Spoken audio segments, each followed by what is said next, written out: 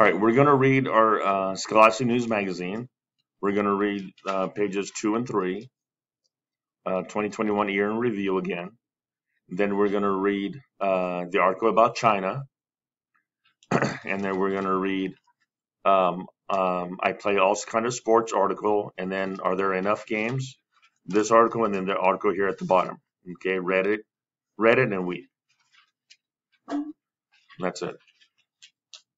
Okay, so let's go back to this and start reading this. Follow along. World Events 2021 Year in Review. As the world gets ready to ring in 2021 Year in Review. As the world gets ready to ring in 2022, here's a recap of a few of the biggest headlines of the past year. As you read, identify and describe 2 ways that COVID-19 had an effect on the past year. Summer Olympics. After a delay of a year due to COVID-19, the 2020 Summer Olympics finally took place. The Games kicked off on July 23rd in Tokyo, Japan. Team USA won a total of 113 medals. That's more than any other country that competed. Gymnast Suni Lee became the first Asian American to be named the Olympic all-around gymnastics champion. A stormy year. One of many storms in 2021, Hurricane Ida struck Louisiana on August 29th. A hurricane is a spinning storm with high winds that forms over warm ocean water. A hurricane can be hundreds of miles wide. When it moves over or close to land, it can flood towns and destroy homes. Most hurricanes that hit the U.S. form over the Atlantic Ocean. Ida had winds of up to 160 miles per hour and ripped through 9 states. On September 1st, the remnants of Ida dumped a record amount of rain in the Northeast, and more than 50 people died. Getting to work. On January 20th, Joe Biden was inaugurated, or sworn in, as the 46th President of the United States. Kamala Harris officially became the nation's first female vice president that day. We watched Vivo. The COVID-19 pandemic kept many people away from public spaces, including movie theaters. To help increase the number of viewers, some movies in 2021 had first showings at both theaters and in homes. One example is Vivo, which came out in August. It features the voice and songs of Lin-Manuel Miranda, who created the musical Hamilton. In Vivo, he plays a kinkajou, also known as a rainforest honey bear. Be awesome. In July, Zayla Avant-Garde, 14, of Louisiana, became the 2021 Scripps National Spelling Bee champ. To win, she correctly spelled the word Mariah. Zayla is the first African American to win the competition. Communities. What's up, world? China. Take a peek at life in this faraway country. Are you ready to learn about the Red Dragon? That's one of China's many nicknames. To many Chinese people, the dragon is a symbol of strength and good luck. China is a country in Asia, and it has the world's largest population. Around 1.4 billion people live there. That's about 4 times the number of people in the United States. Civilization in China goes back thousands of years. Festivals help keep the country's old and new traditions alive. One event is the Harbin Ice Festival. The festival began in 1963 and has grown every year since. Today, visitors can see life-sized castles, 6-story towers, and sculptures of creatures like dragons, all made of snow and ice. Keep reading to learn more about this incredible nation. Creature feature. Giant pandas live in mountain forests where they eat bamboo and climb trees. They can weigh more than 200 pounds. Pandas used to be endangered. People hunted them and destroyed their forest habitats.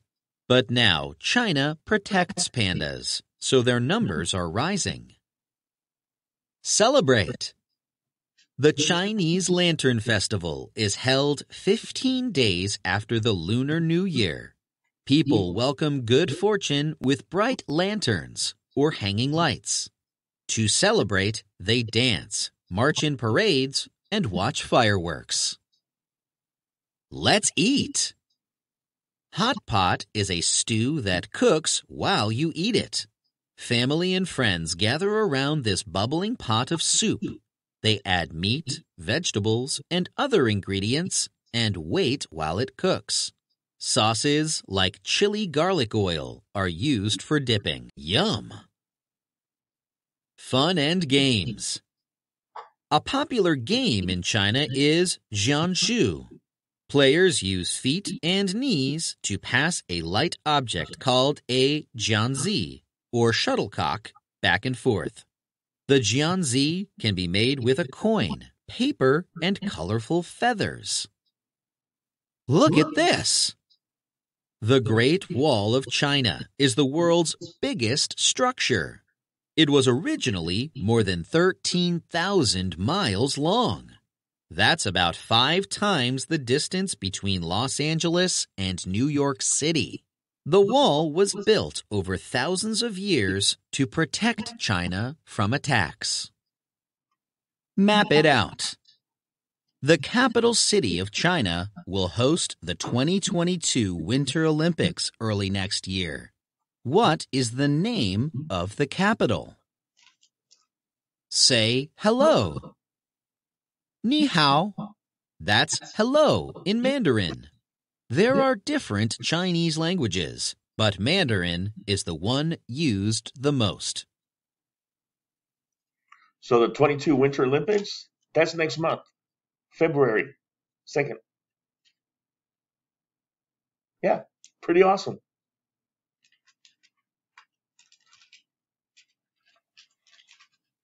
My story. I play all kinds of sports. Emma D'Antonio is a wheelchair athlete from New York. Here's how this 10-year-old rolls. Last year, I started playing basketball with the New York Rolling Fury. In June, our team went to the National Wheelchair Basketball Association Championships in Kansas. We played against 9 other teams, and we won 3rd place. One of our last games was super exciting. My teammate made the winning basket in the last 10 seconds. We all cheered. I don't give up. I've been in a wheelchair for about 3 years. In 2018, I got sick with something very rare called acute flaccid myelitis. At first, I couldn't move anything from my neck down. But after a lot of hard work, I can now move everything but my left leg. I use a special wheelchair to play basketball. It's faster and lighter than the one I use every day, and it doesn't have brakes. I had trouble dribbling the basketball at first. Now I dribble up and down the court and shoot the ball. My older brother is an athlete too. He tried my basketball wheelchair once. He couldn't believe how hard it was to dribble and wheel down the basketball court. All-around athlete. Basketball isn't my only sport. I play wheelchair tennis and hockey, and I compete in track and field. At my first track meet, I did the 400-meter dash and the 200-meter dash. I won them both. I'm going to train hard so I can go to the track and field national championships. It's good that I have a lot of energy. Economy. Are there enough games? Monopoly, Battleship, Scrabble. Are board games like these on your holiday wish list?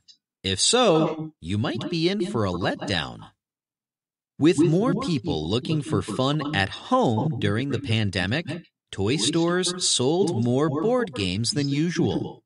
Many games are made in other countries and brought here by ship. But this past year, ships have been arriving late, and there haven't been enough workers to unload the ships quickly. That's made it hard for toy stores to keep a supply of games on their shelves. Put all of this together, and there might not be enough games to meet the demand of holiday shoppers. So, what should kids who want board games do? Mark Rosenblum is the owner of Hobbytown in Fairfield, Connecticut. He says, shop early, just in case shelves go empty right before the holidays. Sticky situation. Read it and weep? During class, Jenny passes Ben a note that has a mean joke about a new student. Their teacher sees Ben with the note and asks him to read it out loud. But Ben doesn't want to upset the new kid. What should Ben do? All right, let's go ahead and go to your packet and go to page 3. All right, so on page 3, it says we're going to be comparing communities, okay? So then here's the two things that we're going to be comparing. Says, so let's look at China, okay? So what is one tradition of food or drink?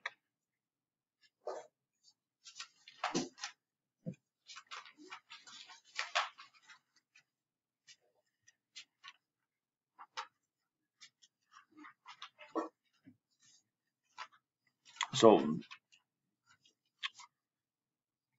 they have tea, which is it's called hot pot.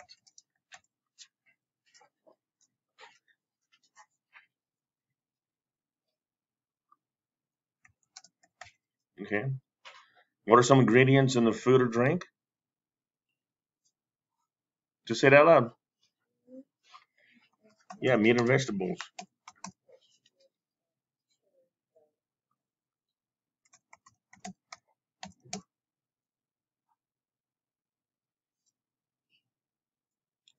And what's one interesting fact about the food or drink? Yeah. And while it's cooking, what's everybody doing? They're gathering together around it, right? And just chit chatting.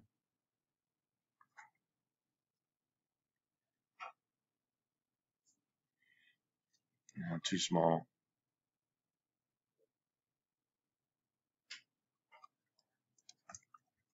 People gather around the pot.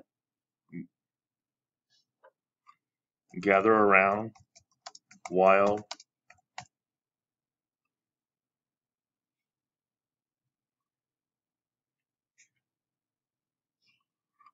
it is cooking. Okay? All that goes in that box. Like in our community, what's one tradition of food that we know that we would eat?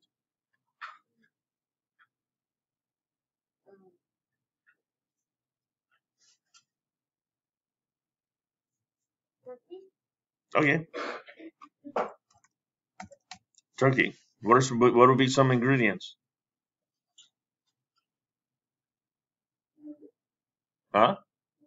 Obviously the turkey itself. Okay. Did your parents put anything? Stuffing, right? Maybe some type of seasoning.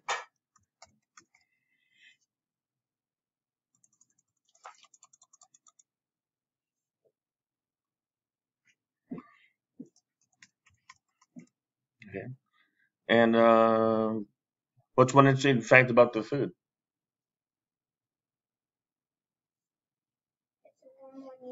It's warm when you eat it. Don't you also gather people gather together to have a meal together?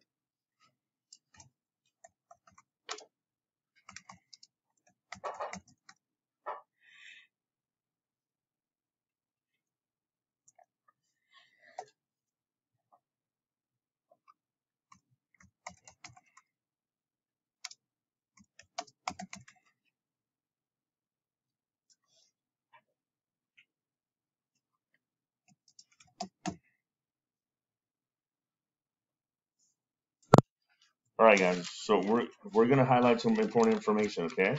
So this in this article right here, this one. Okay. In this one, it was a year in review, right? Okay. So this was about big news that happened in the year. So maybe somewhere just write big big news events of the year. Okay.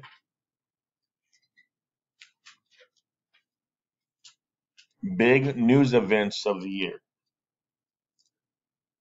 Okay. One thing that is important, you see where right here where it says hurricane. Okay. It does tell you what a hurricane is. I want to underline that. A hurricane is a spinning storm with high winds that forms over warm water.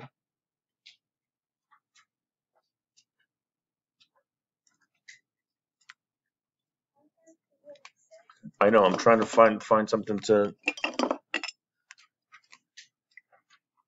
So you're underlining this. Ah,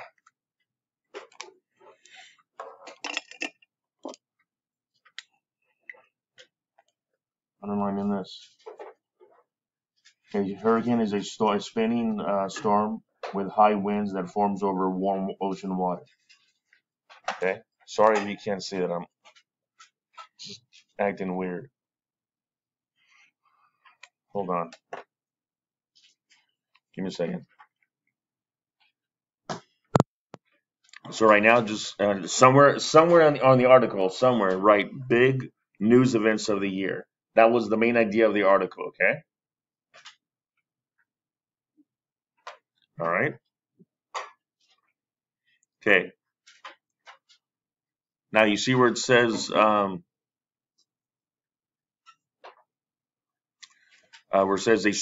stormy year. Okay. And here they tell you what the main idea is. Okay. So it's a hurricane is a spinning storm with high winds that forms over warm ocean water. Go ahead and underline that.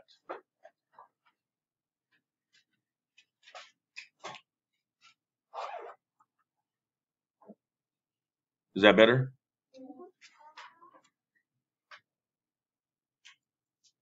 So a hurricane is a spinning storm with high winds that it forms over warm ocean water. So that's important.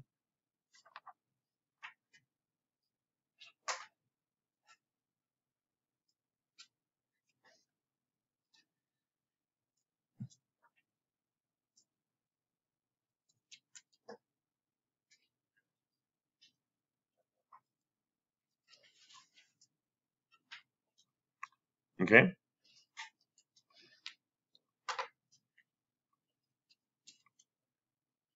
And according to the article, COVID-19 affected what? Actually, right here. Right here. Okay. COVID-19 affected uh, the number of people that went to the movies.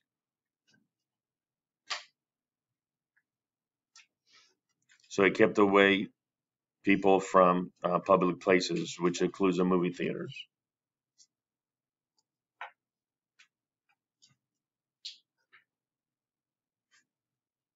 Okay. Yeah, perfect. That's awesome. So that's what we need to underline. Can we underline that, please?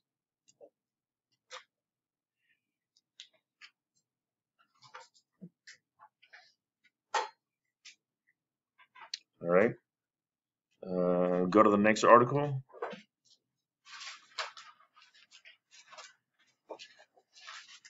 The China one.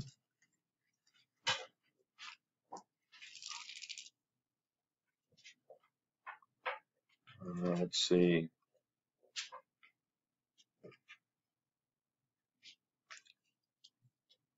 It's this one right here. Underline this.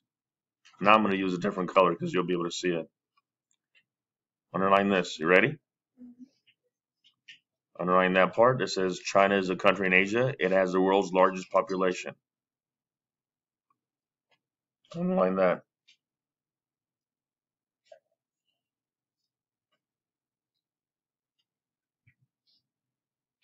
Okay.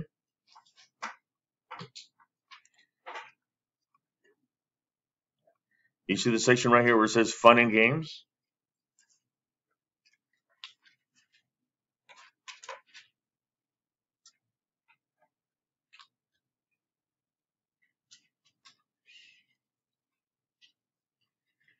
It's about a popular game in China that's called Jiangzi. Okay. So this helps you understand how the game is played because they tell you how to play it, right? You kick it with your, pass it with your knees and feet.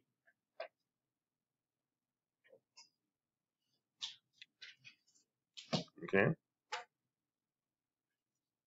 Look at the map. See the map?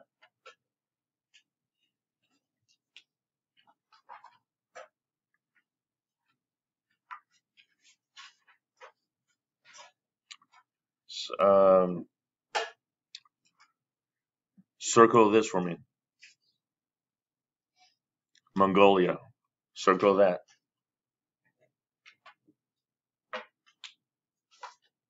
Okay. Circle that. And then go on to the next page.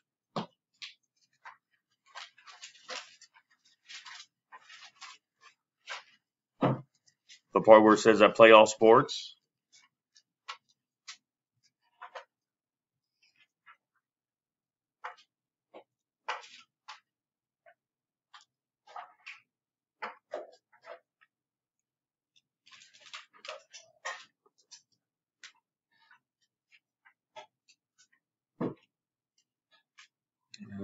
Hold on.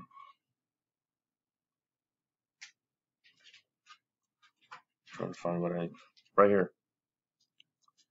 Underline this.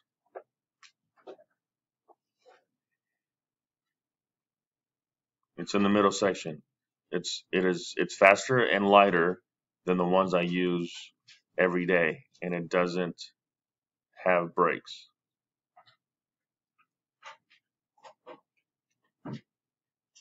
Underline that.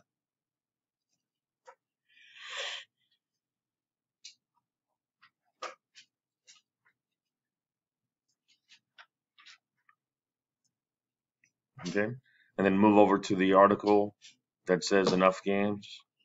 This one right here.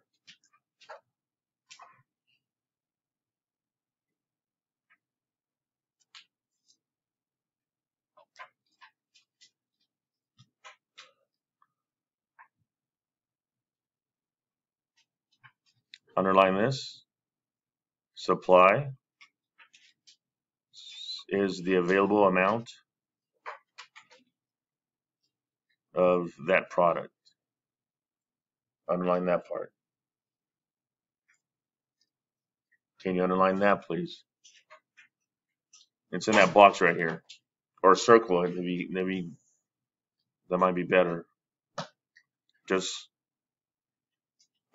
make sure you somehow circle that or underline it. Okay.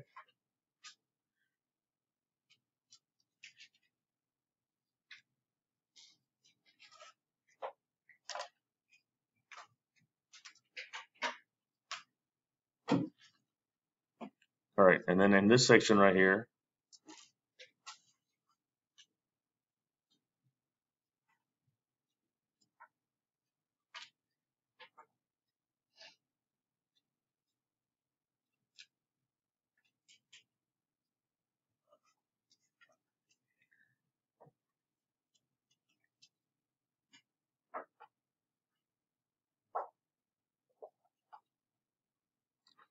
says what? So underline this. Okay. The reason why there's a high demand is because with more people looking for fun at home during the pandemic, okay, toy stores sold more board games than usual. Many games are made in other countries, so it's hard to get the shipment. Okay, so it's actually this. Why is there a demand? It's because people are looking for games to play at home because they can't go out. Last year, you weren't able to really go outside.